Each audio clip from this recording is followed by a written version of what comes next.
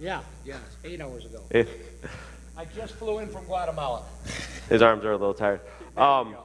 Before he left, he said, "Save me a couple minutes." Now, here's the thing. These are Mark minutes, which much are like Gene Speed's minutes. And that's okay. Come on over here because we can come over here. You don't have to stay over in your corner right now. Julie, we might need you up here because we're going to use some song probably through No. this. Okay. We're going to be all right? Yeah. Okay.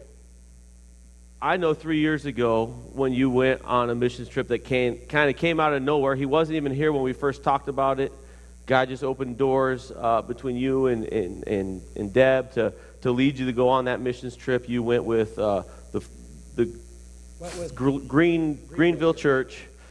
Last year you took a group also, once again.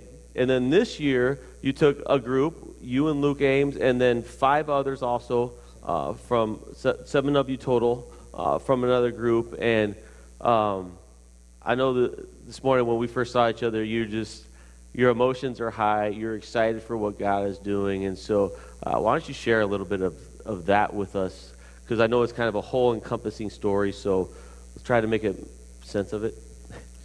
Well, first of all, for those that don't know me, like AA, this is why I started the speaking time that we did in Guatemala. Hi, my name is Mark, and I'm a sinner, saved by grace.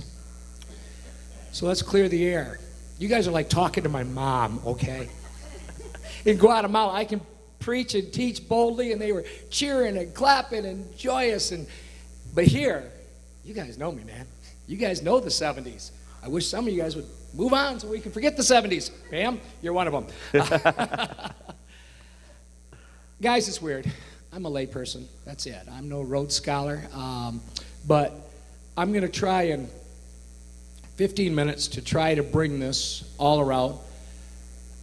Studying and working and allowing God to use you in a situation. It might get a little bit teary. He's going to fill in, or she's going to break into song.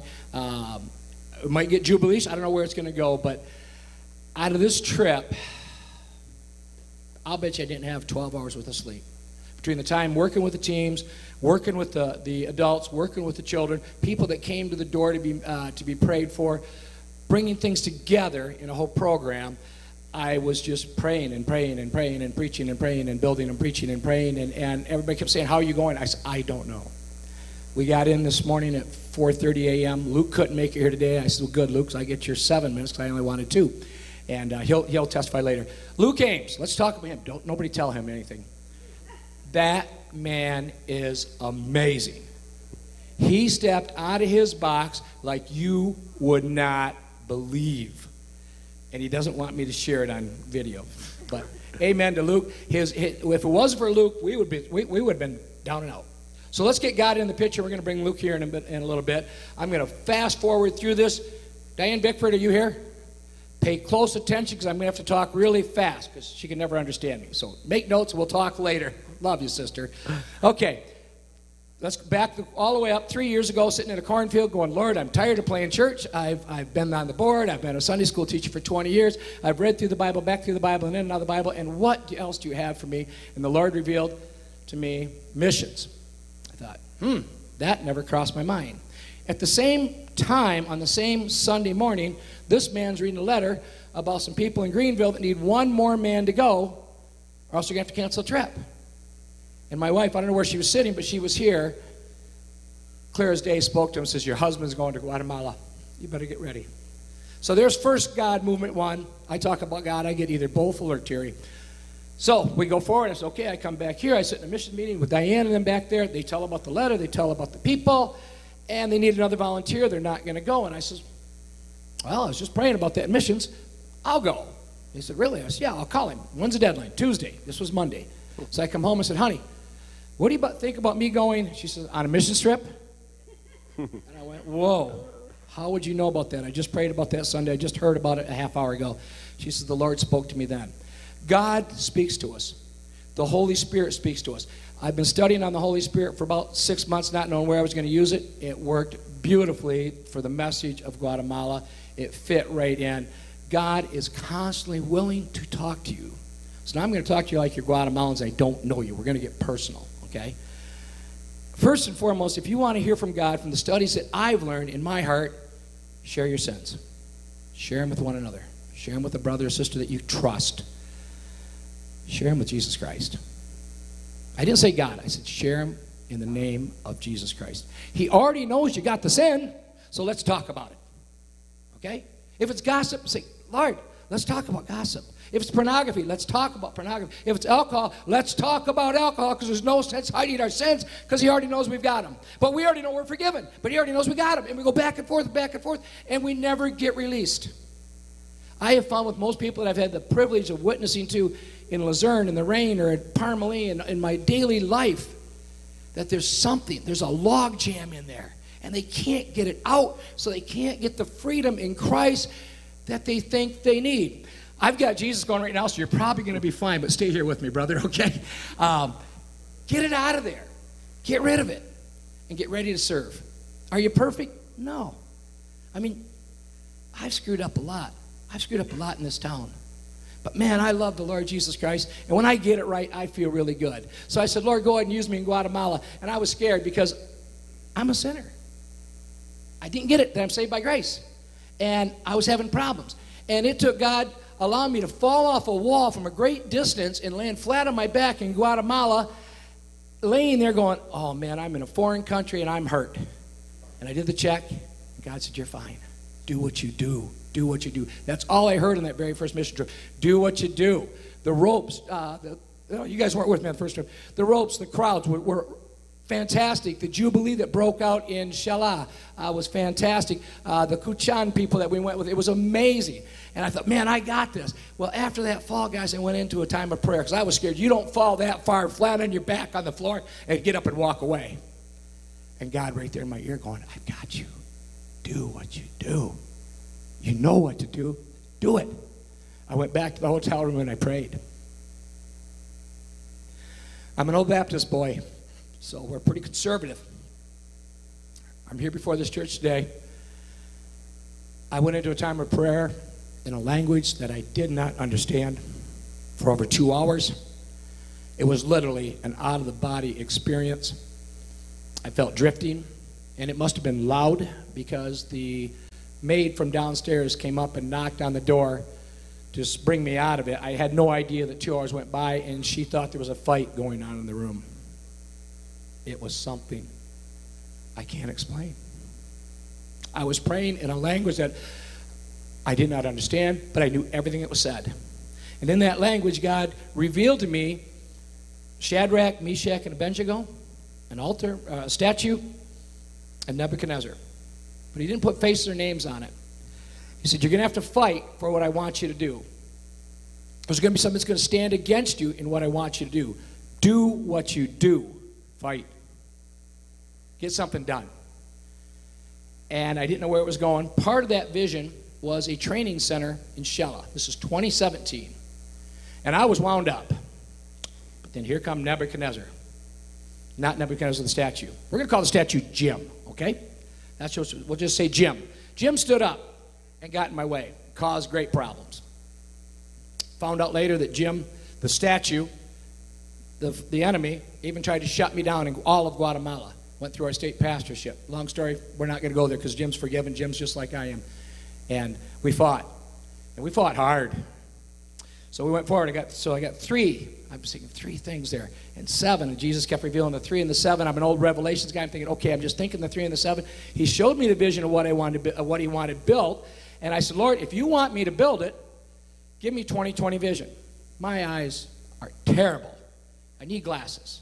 But I didn't want to put the glasses on because I didn't want you to see me in glasses, then all of a sudden I get rid of my glasses. Oh, he just put the glasses on beforehand. But I was so confident this training center needed to be built, I went and got my eyes tested at an eye place, and in this man's desk drawer, there's a piece of paper with my eye test. And I said, Pastor Bones, if my eyes get restored to 20/20, I'm going to have to fight. I'm going to cause problems because I tried to interpret the dream, the vision. I'm not going to say dream. I'm calling it a vision from Jesus Christ, okay? I'm not going to sugarcoat this. It was a vision. And I'm going to have to build it in the city of Shala with Pastor Horatio, great friend. And I said, I'm going to need you to back from me that, look, this was revealed in 2017. I let it go through 2018. Because of the enemies fighting against me, I took 2018 off. I was a coward. Do what you do. 2019 comes along. They invite me to take a group of church people down. So I take this group. I believe 7, right? Gene, I think we had 6. We took 6 on this group. We went down there, but we visited 7 churches. It's coming around. In that time of all this and the struggle and the strife that was going back and forth between both sides, the good and the evil, 3 times it rose up against me. Shadrach, Meshach, Abednego. 3 times it was defeated. But we weren't getting anywhere. I wasn't getting 2020 vision. I said, Lord, I've got all of this year. Something big's going to happen this year, all through 2018 and 2019. Praying about it. Gene Spees and Derek, I let them do most of the speaking on the last trip. They evangelized in 7 churches, and we all got to share, but I let them carry the biggest load. Brother Gene, 7 pastors from 7 churches came and visited me Sunday. These people have no money. They can't travel. The little green church on the coast where I got my tattoo from the son, still there 3 years later, is still on me. He come and asked for me to pray for him and his family, and for you to pray for him and his family, and our church to pray for him and his family. Another church from Changana, his pastor came from the words that I spoke 3 years ago. Take that back. That God spoke through me 3 years ago. He came and wanted prayer for his wife. At the middle of a church service I was speaking at on Sunday morning, they wheeled a woman in a wheelchair. And we interrupted the service and went to the back and prayed for her. And a jubilee broke out at that service. God is so powerful that he can use an idiot like me, a guy that talks too fast, a guy that can be a little bit sometimes bigger than life, but a guy that's not scared to rise up and fight. He can use you. There's a story for each and every one of you here. You have a purpose. You have a mission. You just got to realize you are free from your sin. You were forgiven in the 70th week of Daniel. You're done. Do what you do, and you're going to see great things. So as we're moving forward in this story, we did the other churches, and I didn't get the miraculous things that happened on the first trip. And it was downplayed. I'm getting closer to 2020. No sign of a trading center. No sign of 2020 in my eyes. Getting bummed. And before I left on the trip, I didn't even know if I wanted to go. That's why I said, Pastor, just save me 2 minutes. I'd probably be announcing my last trip to Guatemala. We get down there, the 7 that went. 3 different churches. Shadrach, Meshach, and Abednego. All 3 of them were battling one person, one statue, Jim. Same struggles I was having. Same fight, same battle. It was amazing. I was like, whoa. We had worked probably a 10-hour day. We're all tired. We went to church. We spoke and sang and everything. And I know I'm jumping, but that church was so moved by the Holy Spirit when they heard that the missionaries were going to be all the way across Guatemala, 4 million people, terrible traffic, terrible. They got a bus. And you wouldn't even call this thing a bus. It may be hauling melons in Florida, that's all it was. And they piled that thing, and they went all the way across Guatemala City to the church we were at that night and wanted to worship with us again. And that was more of my upbringing, like gospel hall. You just sat there and you're quietly, blah, blah, blah. We took the roof off that church. There was praising and singing and clapping and joy. And the pastor, he was like, no, we don't clap and then preach. He's clapping and praising, and it was awesome, man. You guys got to go. This is something you can't experience here because we're too comfortable and we're too good, and everybody knows this, and I don't want to celebrate. Find a mission group. I recommend, brother, going on your own is powerful, isn't it? When you don't know everybody, because you count on God for everything, everything. You're in a foreign country. There's guns everywhere. There's crime everywhere, but you never felt so safe. You never felt so comfortable. You never felt so reassured. You have blinders on. We're walking through a city streets that's not good, and the girls come up and said, did you not even hear or see them girls? You and Luke. And we said, no, what girls? The 18 to 20 years olds in the short dress going, hey guys, hey, how you doing? Come talk to us, come talk to us. We said, no, we didn't see no girls. Blinders on. I mean, it's depravity's bad down there, guys. It's bad. But with God's help, you can get through all this. So, back to the story. Okay, we're going to jump back and forth. That's why I wanted to warn Diane. Okay, back to the story. There's so much, guys. Tell And that, what's that? Tell of the temple. What? Tell of the church that you went into Which one? with the columns. I'm getting there. Okay. You're getting ahead of me. I'm just trying to keep you on the And right I track. appreciate you staring. I really thought I was just going to be a puddle of tears. I don't know how, I don't have any tears left in my body. I'm so dried out.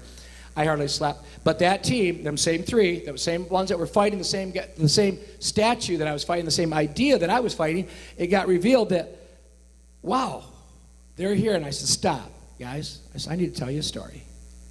And about the fight and about the battle. And because the one girl on the trip said, why am I going on this trip? I don't even want to go anymore. I've been 3 times and nothing ever happens. Something good happened with you, Mark, 3 years ago, but the last 2 times I went, nothing happened. She was there because her eyes needed to be open. A revelation was revealed to her that night. The second church sent a member that was crushed. 34-year member in another church and basically got run out. Awesome man. He needed healing. I shared the vision. I shared the problem with them. And their eyes lit up.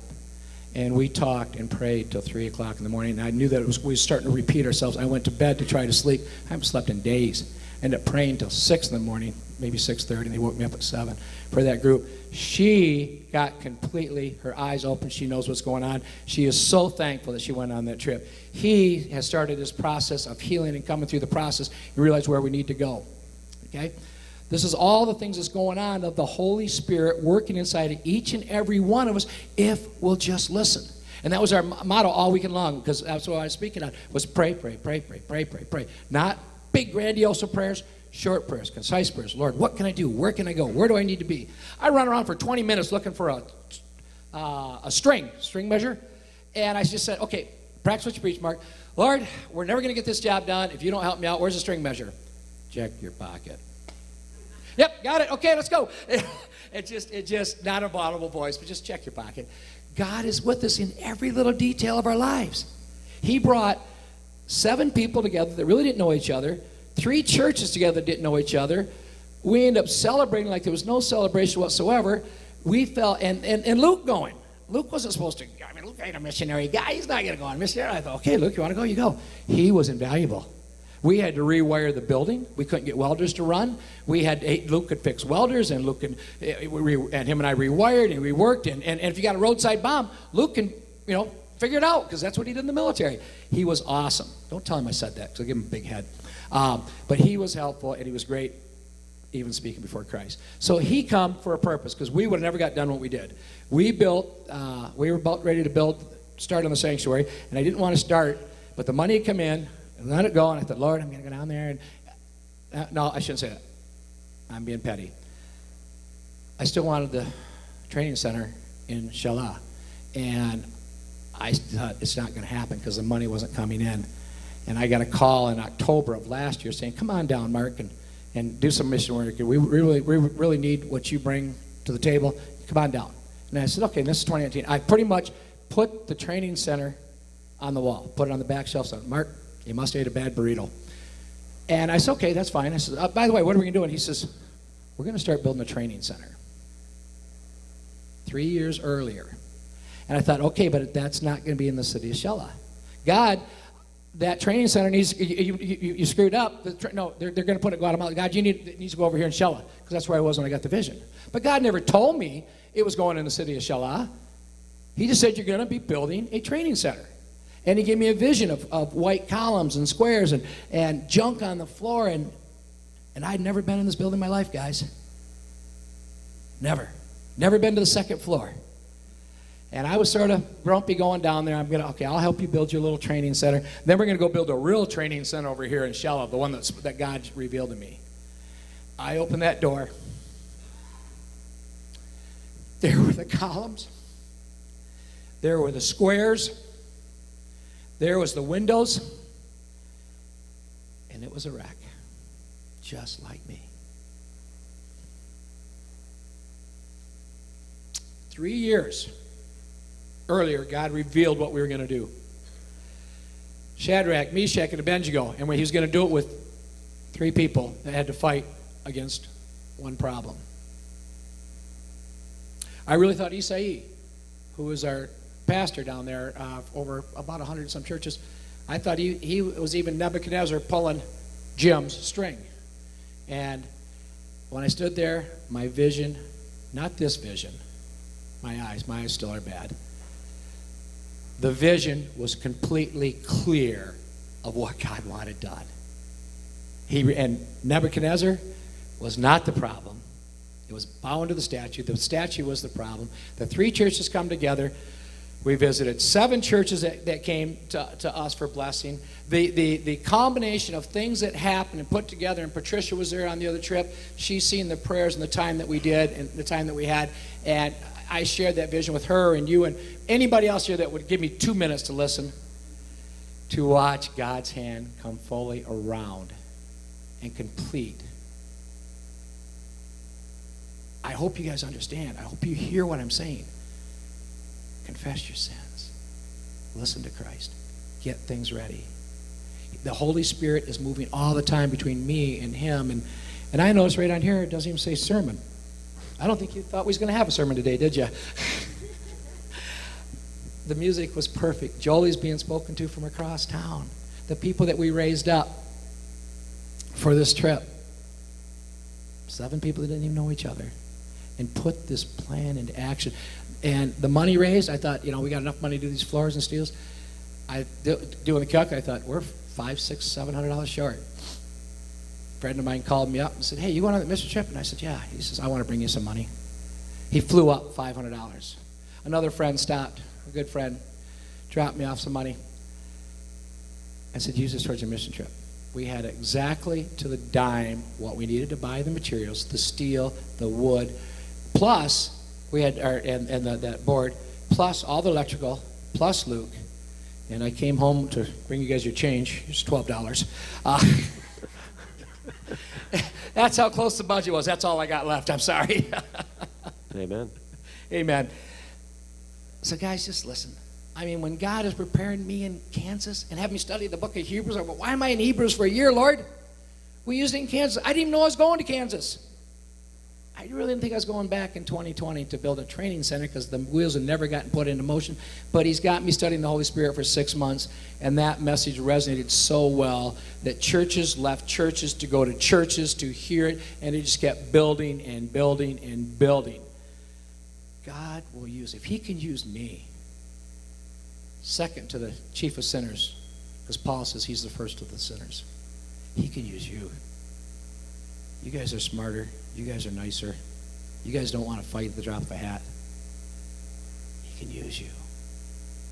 But now we got a problem. I need more missionaries. I need more money. $12 ain't going to get us very far. So put it in your heart now to be praying for next year's trip. We got to add bathrooms to this training center and some laundry to get to wrap this project up to bring. Because yes, it's great, Gene, and all you guys know the goal is village to village, and you guys seen that mountainous village. Children came for miles in the mountains that have nothing, rags and riches. They fed us a beautiful meal inside of what would be a chicken coop. Their bathroom was down the hill, a little hole in the floor. They live so rough, but their joy is so great. They couldn't honor us enough.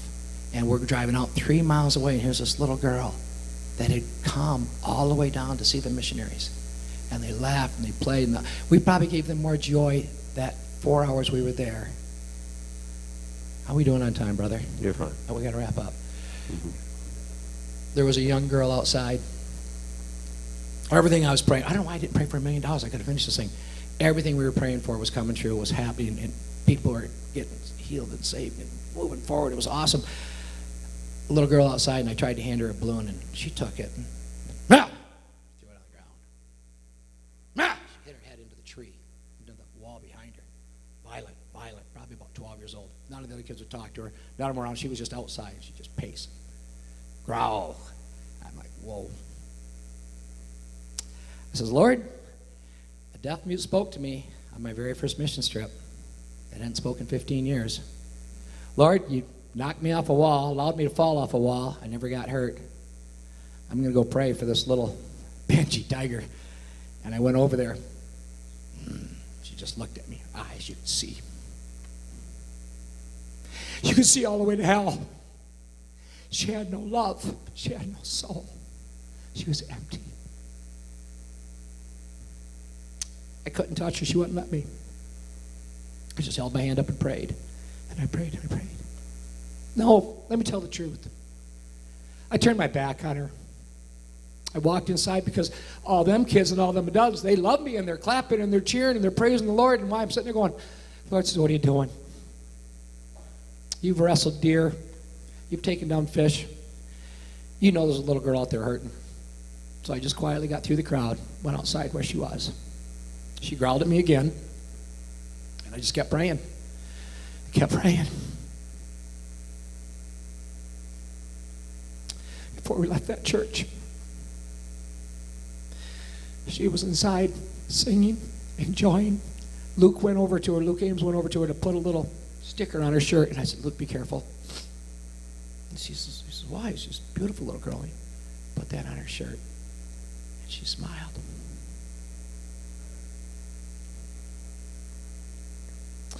If that doesn't tell you that there's a reason to travel 3,000 miles, spend hard-earned money. I don't know if the girl was demon-possessed, but all I know is that she was one violent little girl. And she was praising Jesus when we left town. Amen. If God can use me, he can use you. Thank you for your financial support. Thank you for your prayers. Thank you for trusting a crazy guy like me to go to Guatemala, to lead a team, to get something done for Jesus. In Jesus' name, amen.